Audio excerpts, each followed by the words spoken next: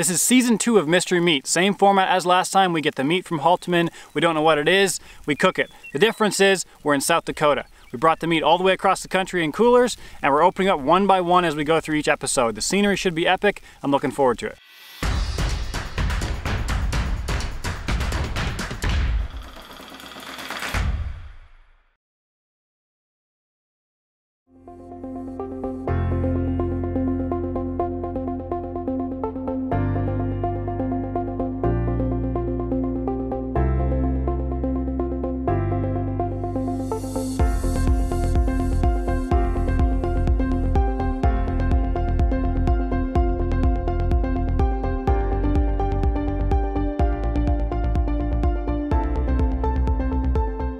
All right, I'm ready for this episode. We got something in here. Obviously, we don't know what it is, but we drug it all the way from PA, so let's find out.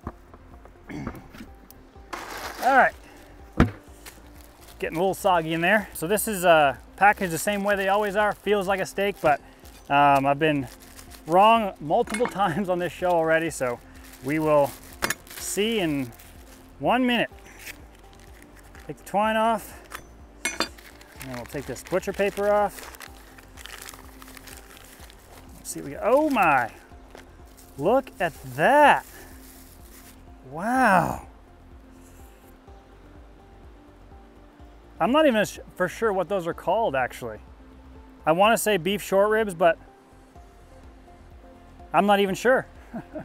But it looks like a well-marbled piece of meat with it's definitely beef with got some little bones in it. All right, so I'm not exactly sure how to cook this. So what I'm gonna do is just go safe, salt and pepper both sides pretty liberally, and then right on the grill.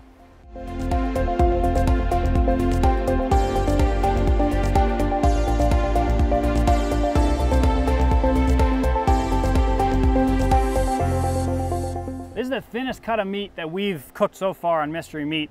And like I said, I'm not exactly sure what it is as far as the cut, but they're very, very thin. So they're gonna cook very fast, high heat, and we're really gonna have to pay attention because they're gonna be cooking in probably about a minute per side. So we'll throw these on and then we'll be watching real close.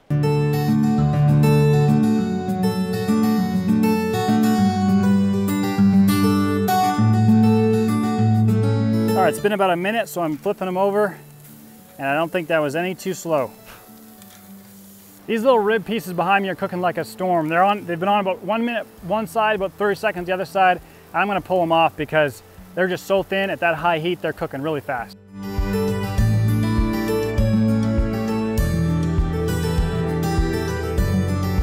All right, that is without a doubt the fastest cook time we've had so far on Mystery Meat. What I think I'm gonna do is I'm just gonna cut lengthwise through all 10 of these pieces so we can kind of get a sampling to see how they turned out. It was about a minute on one side and 45 seconds or so on the other side. So super fast. I'm really excited to try these actually because I don't believe I've ever had this or cooked this particular cut of meat. So I'm pretty excited to test it out. So you can see here we got some beautiful red coloring. We got a mixture of towards like medium rare to rare, all the way more towards medium well. So I'm gonna cut a piece that's about medium rare and give this the taste test.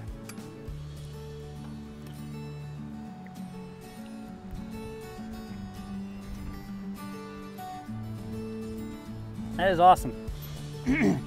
Like I said, I'm not exactly sure what it is, but it's got great texture. I think I oversalted them a little bit just because they were so thin, and I did kind of my usual amount of salt, but other than that, man, they're fantastic.